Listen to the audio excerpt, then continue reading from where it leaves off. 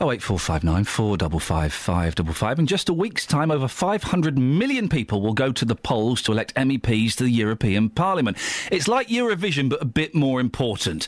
They make decisions about many parts of our lives, from the cars we drive to the food we eat and the places we travel. Now, some people don't like that. Some people would rather we had full control of those decisions ourselves. So, what are the benefits and what are the negatives of being part of the EU? Petros Vassoulas is chair of the European Movement, and Rory Broomfield is director of the Better Off Out campaign group. Good morning to both of you. Good morning, Ian. Good morning. Petros, why should we be in Europe? Because Europe is a platform for us to achieve our ambitions. It's the place where we come together with 27 other European nations to do things together that are better done as a group than individually, be it on trade, economic cooperation, but also the little things that matter to people, like the safety of the water we drink when we are on holiday, or the quality of the hospitals we use when we are abroad for work. It makes trading cheaper, it makes our life easier. But the quality of the water in France and what a Spanish hospital is like, that's not going to affect that many people in Britain, is it? Of course it does. Other than the fact that there are about 2 million Brits living currently around the European Union, there are millions of them going through Europe on business or leisure. It is quite significant. But it also, we shouldn't forget that it also provides prosperity and peace around our continent. It has done so for over 60 years, something that affects us directly on a daily basis. Rory, I'm guessing as a director of the Better Off Out campaign, you disagree? I do, I'm afraid. I do, on the basis that, actually, in terms of Petros mentioned ambition, I think many people around the UK want ambition to have jobs, and I see the EU as a job destruction machine, where regulation coming from the European Union is changing the business makeup of the United Kingdom in a way that we wouldn't want it to change, and stopping small and medium-sized enterprises creating that business wealth and driving forward the growth in jobs. How is it stopping, Rory? Because unemployment figures are down. There was a report last month that more and more people, entrepreneurs, are starting up their own business. So how do you reach that conclusion? Well, that is wonderful news, but I would say I want more. We would have more jobs, we would have more opportunities, and looking forward, we have a global economy that's booming, and a European Union that is stalling on trade agreements, which we can't negotiate ourselves. But more fundamentally than that, the regulations that are coming out of the European Union are stopping businesses from competing. And as a result, we can't generate the more jobs and more growth and more opportunities that I want to see for the British people. Actually, I think it's the exact opposite, if I may come in. Please do. We have replaced 28 set of rules with ones, in effect simplifying the regulatory book, making it easier for small and medium-sized enterprises to trade across borders. 40% of our trade is with other European nations. That amounts to about 4 million jobs that are linked to that trade. So jobs are created over here because it's easier for British business to do trade across the European Union. And, you know, the global economy is a very, very big place. When we are part of a community of 28 nations, we have more influence and we can strike better deals. We're negotiating one with the US now. We wouldn't be able to negotiate the same good terms if we were on our own. I disagree. The UK-US trading relationship is very strong, stronger than any other EU nation.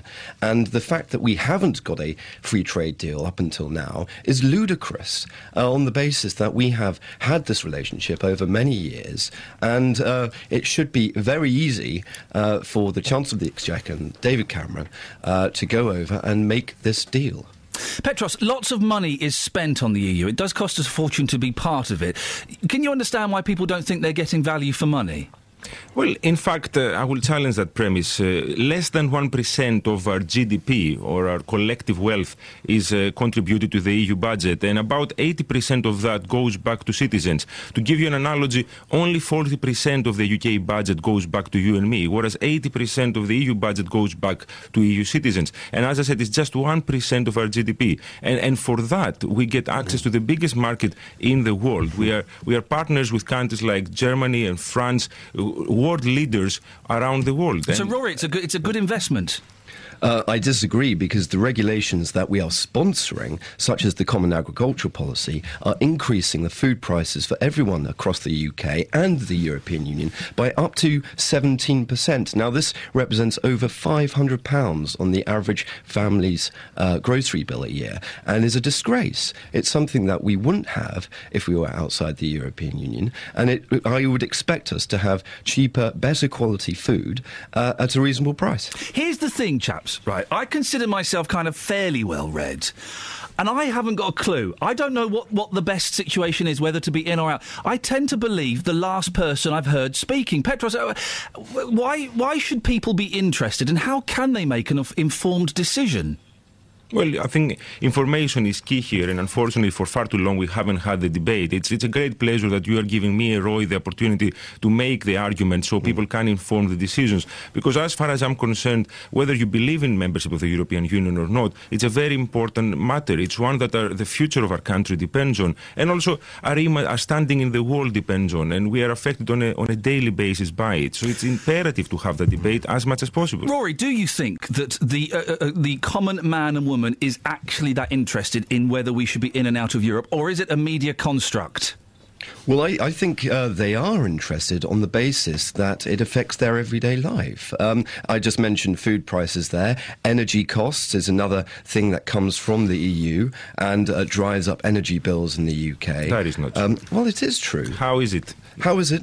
Carbon capture regulations to do with shutting down power stations, state aid rules. There's an example here in Hinkley Point where state aid rules are stopping the UK investing its own money in its own energy production. Now, this is from the European Union. It's delaying a project so critical to the UK and its energy provision. On the contrary, we have open markets in the European Union, creating more competition, making energy cheaper, and we're in the process of getting closer in energy cooperation to provide more security for ourselves. We see what's happening in Ukraine. A country like Russia, which is a net exporter of energy, can bully around nations. When we pull together, we're able to stand up to countries like that, secure our energy sources, and provide our people with cheaper and more reliable sources of energy. Petros, the UK is not the Ukraine. Petros, if we were to pull out of Europe, as a significant number of people want, what effect would that have on Britain? Well, first of all, it will be the economic effect. As I said, foreign investors come over to the UK, creating jobs and building factories because we are part of the single market. Outside of the single market, whatever products are produced here will suffer from a tariff when entering the European Union. Then I think it's the standing. We are able to project our interest around the world better when we are part of a big group.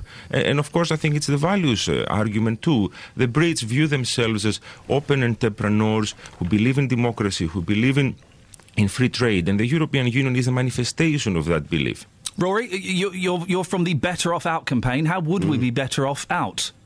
Well, as I say, it's the opportunity to create more jobs. It's the opportunity to enhance our links. Now, we do more trade with the Commonwealth now than we do with Eurozone nations. And the idea to enhance that, I think, and be global in our outlook is something that we should act on, and on the basis that what's best for British interests rather than what's the best for European Union interests.